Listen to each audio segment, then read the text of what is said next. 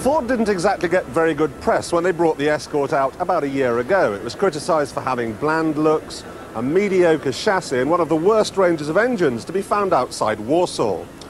Well, launched here is the RS 2000. While manufacturers usually aim to launch a complete range all at the same time, the Escort has had to wait for a year for a version with some guts. A version that could give the rest of the lineup some much-needed pizzazz.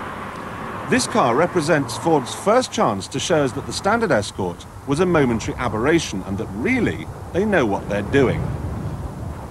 First things first, the chassis, and it's all good news.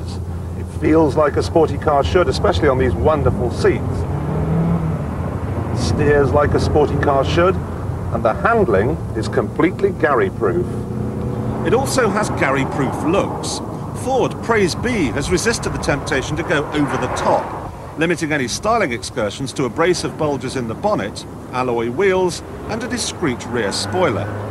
But then they've spoiled what is so nearly an excellent package with a flawed engine. It delivers the goods quite well, but at high revs, it's noisy and harsh.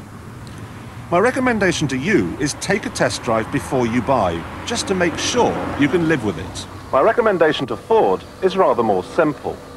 Come on!